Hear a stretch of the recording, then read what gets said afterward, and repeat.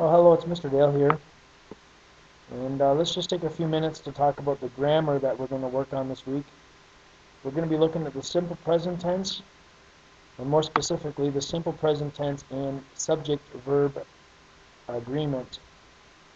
But before we do that, we need to talk about action verbs. And action verbs describe things that you do. Well, what are some action verbs that we can use in our writing? Walk, study, clean, and sleep. And I use the word action verb to help us understand that the other kind of verb is the to be verb. For example, I am happy, which is the to be verb. So when I say the word action verb, I'm actually differentiating between most action words and the to be verb. Okay. Well, let's look at the sentence. They, and we need an action verb here. They walk to their jobs every day.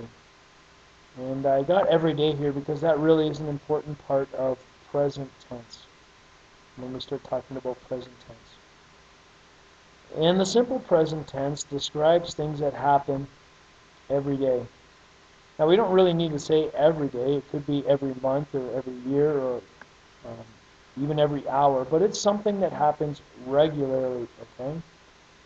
So let's look at an example. What are some things that you do every day? Well, I wake up every day, or I wake up every morning.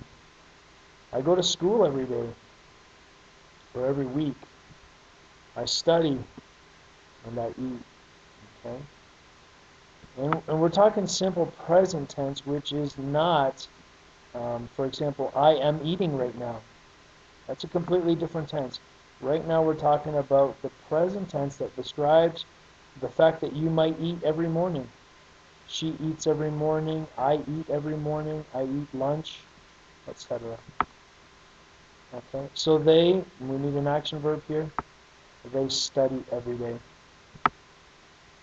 We can put it in formula form, and it's important to see that we have a subject and a predicate, or the verb.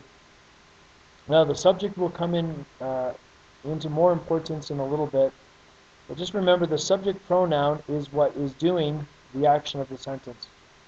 All right. Probably you've heard of the predicate before. It is the verb or the action of the sentence, whereas the subject is what doing the action. For example, we go to school every day. Okay. Go to school every day would be the complete predicate, and we would be the subject. We do need to talk about third-person subjects.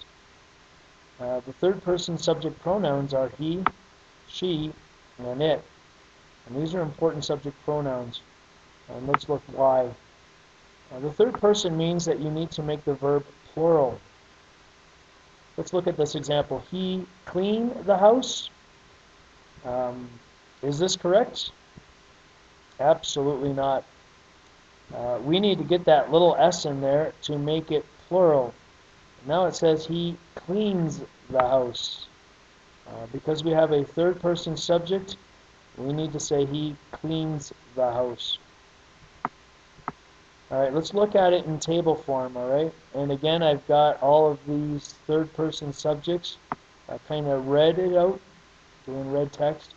And we see that we need to put the s on the verb when we're talking about third person subjects. And again, this is only in the present tense, something that happens every day. And we're going to do some practice today. We're going to look at it and really make sure that we do well in present tense, both in positive, negative, and also in questions. So thank you for listening, and we'll get right to work.